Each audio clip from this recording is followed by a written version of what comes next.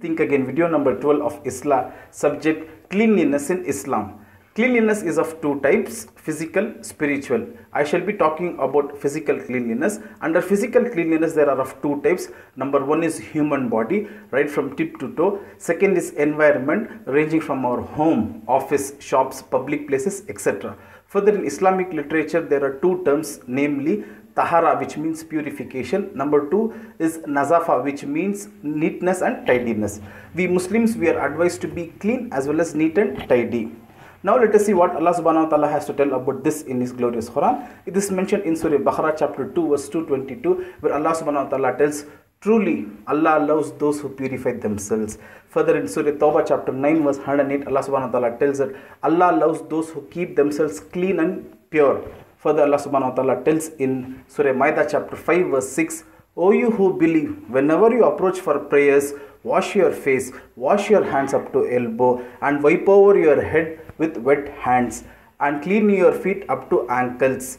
And if you are in a state of janaba, meaning ceremonial impurity, you have to wash your whole body. Further, Allah subhanahu wa ta'ala has emphasized in Surah Baqarah chapter 2 verse 222, they ask you, O Muhammad sallallahu alaihi wasallam, regarding menstruation, menses, say it is a hurt and a pollution, so let them keep away from their wives during menses, and let them not approach them until they are clean.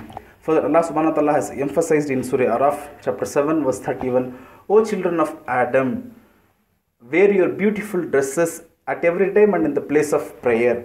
Now let us see what Abhyan has to tell about this in his narrations. This is mentioned in Sahih Muslim, book number 2, book of Tahara, purification, hadith number 432, where Abhyan has emphasized that cleanliness is half of Iman, faith.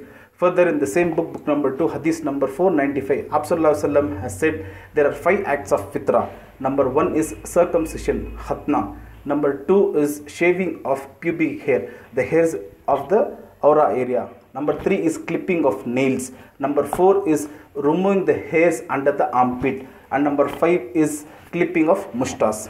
Further, in the same book, book number 2, hadith number 497, Abhyan has emphasized that we are not supposed to grow it for more than 40 days, meaning we are supposed to attend it within 40 days. Further, in Sunan Abu Dawud, book number 1, book of Tahara, hadith number 26, Abhyan has said that be aware of 3 acts which will allow others to curse you. Number 1, relieving yourself in the watering places. Number 2 is relieving in public places. Number 3 is relieving under the tree shades. Further, Abhyan has emphasized in Sahih Muslim, book number 5, book of Zakat, hadith number 2204, that even removing a harmful thing from the road, from the path, is a sadaqah.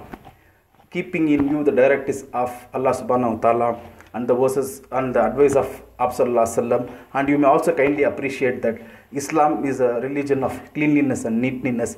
So let us be clean and neat, and also keep our environment neat and clean. Hope you will kindly ponder on this message.